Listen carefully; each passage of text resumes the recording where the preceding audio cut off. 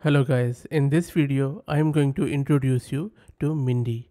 Mindy is simply ChatGPT sort of stuff in your inbox.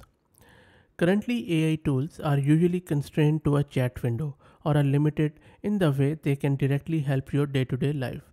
Mindy claims to be able to provide tangible value to your existing communication channels. Mindy can interact with your through your email and help you with work ranging from conducting research for a paper to scheduling virtual meetings to helping you plan your next vacation. The creator of this Mindy product want Mindy to become everybody's personal chief of staff at home and at work. To make this vision a reality, they are building a product that is simple, powerful, and trustworthy. When they say simple, it means that all you need to do in order to use it to just send an email as you would to a friend or a colleague asking for help. You don't need to install anything, you don't need to download anything or any plugin, and you don't need to become a prompt engineer or tinker with your English or any other language for that matter. Mindy is quite powerful too. It just gets stuff done instead of you requiring to learn any AI. Mindy works with you, Mindy works for you, and gets better at it with the passage of time because it learns from your habit, which is a bit scary too.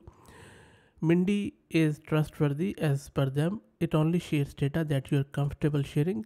Mindy earns the trust as you progress using it. Also, it has received Sequoia funding, so seems like a good product and project to me. Let's see it in action as how it works. Now, in order to get started or start using it, all you need to do is to just click on this get started button, and then it is going to ask you for your email. Once you provide it your email, it will send an email to your inbox, something like this. Now, from this inbox, all you need to do is to send Mindy an email with your question, and Mindy is going to reply to you. For example, let me see, I could use this example. So it is for deep research. It says that I can help conduct thorough research on any topic you might be interested in. I can search the internet, draw well-founded conclusion, and synthesize pertinent result in the form of graphs or charts. Okay, try it out. Click here, and then you can see it is sending this email to m.mindy.com. Just any title, and I'm asking Mindy, what's the most efficient way to search for information on a 3D graph or network? Let me click on send. It has been sent, and it will send the response back to my inbox. Let me go to my inbox. So it's been almost 5 minutes and Mindy hasn't returned. Anyway, so I will wait for Mindy's response. It should send me an email back. But meanwhile, let's also send few other emails and try it out. You can also analyze a document with it. So if you have long got documents or files you don't have time to read, it can help read through, synthesize key points and highly relevant parts of the file. So click on try it out. There you go. So I think we can also attach the file here and send it to Mindy. And then click here, and then it is going to summarize this PDF document. That is done. It can also organize meetings. So if I think it is going to put it in my calendar if I want. So can you add a calendar event for my dentist appointment? Okay. And then weekly digest, try it out. So can you send me a daily digest that summarize stock market performance? It is going to subscribe to you to something. Sounds cool. But thing is that it hasn't still returned anything to me, because it's, as I said, it's been quite almost 7 to 8 minutes now. I'm waiting. So I think speed could be improved here. But anyway, if you think about Mindy, what Mindy is doing, Mindy is simply a chatbot in your inbox. You can do all of these things easily in ChatGPT or any other hosted model like Bard, or even on the open source models if you have hosted them locally. So nothing really groundbreaking here, I would say, but the only thing which stands out, which is quite useful, is your the integration of Mindy with your inbox, which is quite good, and it is a very loose integration. You haven't installed any plugin, you haven't installed any extension, you haven't downloaded anything, which is quite cool. So all we are doing it, we are sending an email to an endpoint, which is basically its email what was that, m@mindy.com. So pretty straightforward tool, but looks good.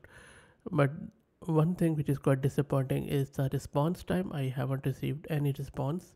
It's been now almost 9 minutes. Let's go back to Mindy's website.